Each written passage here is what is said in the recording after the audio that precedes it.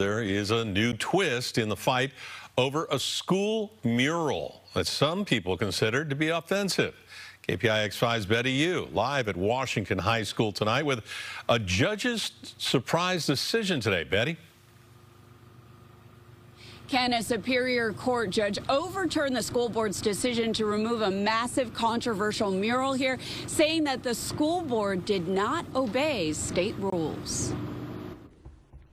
This is the mural at the center of a years-long legal fight. It's called The Life of Washington, a fixture at George Washington High School for more than 80 years. In two places on the mural, critics point to negative depictions of Native Americans and slaves.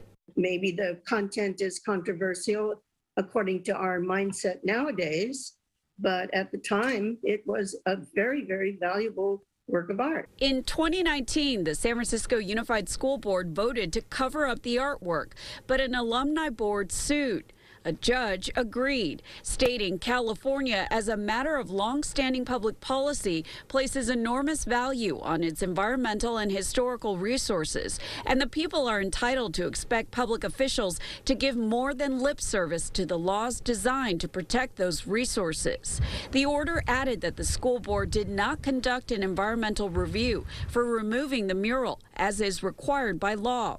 Carol Gaddis is a former art teacher who discussed the murals with her students. She supports the judge's decision.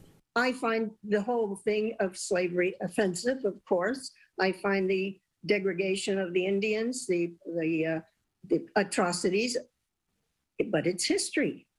And this is where we can learn history. History is illustrated by paintings. Resident Dolores Furden's daughter attended George Washington, and though she finds the subject matter disturbing, I'm very glad they're keeping it. It needs to be kept in the curriculum as a teaching tool.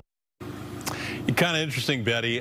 School board decides to cover this thing up, and then they get reversed by a judge.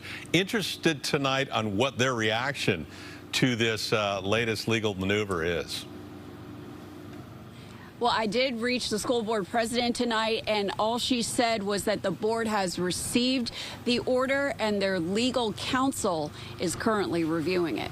Ken? All right, we'll stay on the story. Betty Yu reporting live. Thank you, Betty.